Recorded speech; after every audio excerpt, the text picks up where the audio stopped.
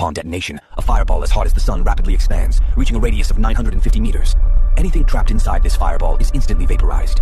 In our simulation, the epicenter of the explosion is at Westminster. People within that radius won't even feel anything, because the nerve impulse transmission speed is slower. Within 5 kilometers of the epicenter, the blast radius. City of London, Camden Town, Kensington, Brixton. These areas will receive the most destruction. Buildings will be destroyed and debris will fill the streets, creating extremely dangerous conditions for everyone in the vicinity.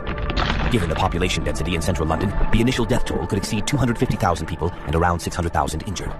Within a radius of 10 kilometers, the radiation will cause third-degree burns. Within that radius, anything that can burn will catch fire. Gas stations, automobiles, power substations, gas infrastructure. Explosive facilities will explode and amplify the effect of the devastation over a huge area, including areas from Camden to Greenwich and Islington to Wandsworth. According to various estimates, further 450,000 people will die from burns, debris injuries, or radiation sickness, and over 1 million will be traumatized. Many of these injuries could prove fatal over the next days and weeks. Radiation sickness in particular will take lives days and weeks later. In time, about 100,000 more will be added to the death toll. Within an 18-kilometer radius of the blast, the shockwave will be enough to shatter windows, causing additional casualties to people who come to the windows when they see the nuclear blast. The shockwave will reach Hounslow, Edgware, and Enfield. Depending on the wind, the fallout could spread well beyond the immediate blast zone, potentially affecting areas up to 5 to 10 kilometers away, causing damage even in regions such as Essex or Surrey. The estimated casualties in the event of a 750-kiloton nuclear bomb exploding in London would be about 850,000 people dead and about 2 million injured.